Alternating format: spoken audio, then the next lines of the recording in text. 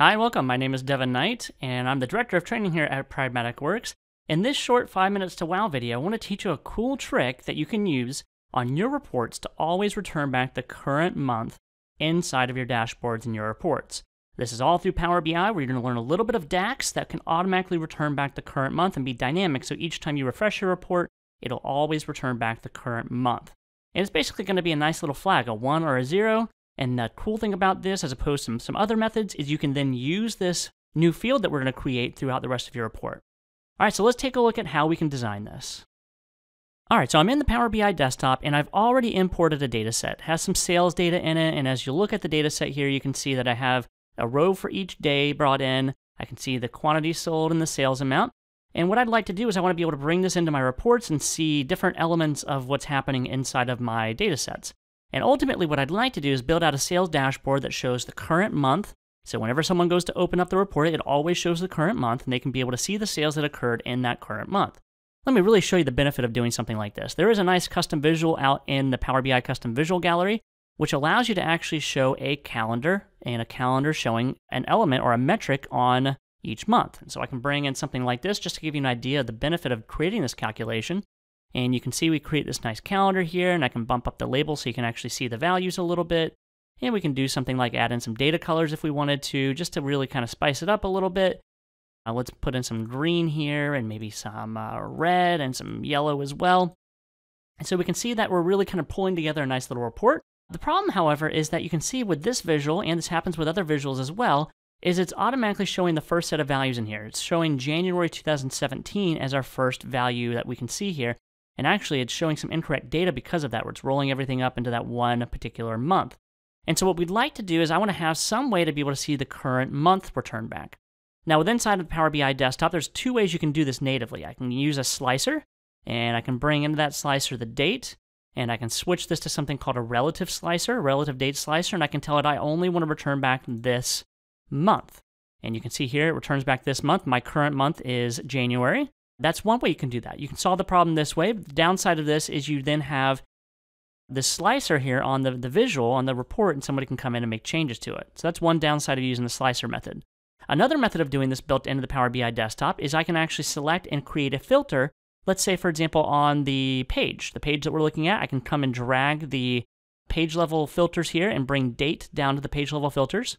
And then I can do something like change this to an advanced, or I should say a relative date filtering here. And when I do that, I can tell it that I want to filter based on this month. This basically does the same thing. Once I hit apply filter, you can see it does the same thing that we had earlier, but it's now placed into the filter section. It's a little bit more hidden, so someone may not be able to discover and make changes to that. So that's one other way you can do this. Now, the problem with these two methods is if you really want to reference this month in other places, say, for example, you want to build calculations based off of this month, or you want to reference this month calculation in other parts of your report, this is really kind of limiting because it's kind of a natural filter that's within inside the Power BI desktop. So what you may want to do is actually create a new calculation that returns back a flag. This month, if it is the current month, it'll return back a 1. Or if it's not the current month, return back a 0. And so what you can do is you can write your own little DAX statement, so let me remove this filter so we can test this out, that will allow you to return back a flag. 1 for yes, it is this month, and a 0 for no, it's not this month. And it's a little bit of a DAX statement, so if we want to create a DAX query, or a DAX column in this case, we're going to create a calculated column, which you can find under the modeling ribbon here, and you'll select new column. When you select new column, you can paste in this is really some results that I've already written out, and you can pause the video and look at this closer if you'd like to, but basically I'm saying, does the date inside my table match the current year? And does the date inside my table match the current month? And if it does, return back a 1. If it doesn't, return back a 0. Now, there's lots of different ways you can write this. This is just one example, but if I hit enter on this, it's going to create a new column in here called current month. And if I go look at my data set, you can see now this new column exists here. It's a bunch of zeros until you get down to the current month, which for me, as the moment I'm recording this, is July. And I can see a bunch of 1s that show up next to July. Now, what I can do back over in the report side is I can bring that current month filter, our current month field, down to my page level filters, just like we did earlier. And I can tell it that I want to apply it and do a basic filter. And I want to return back everything where the value is 1. And if I select that, you're going to see it return back and show this report filtered down to only show the current month. Now again, this is very similar to what we did just a moment ago, but the difference is I can now use this field in other places. So anywhere else my heart desires that I want to actually filter to the current month, I now have a field to do it, and I can interact with it, and I can create other DAX expressions that leverage this field now.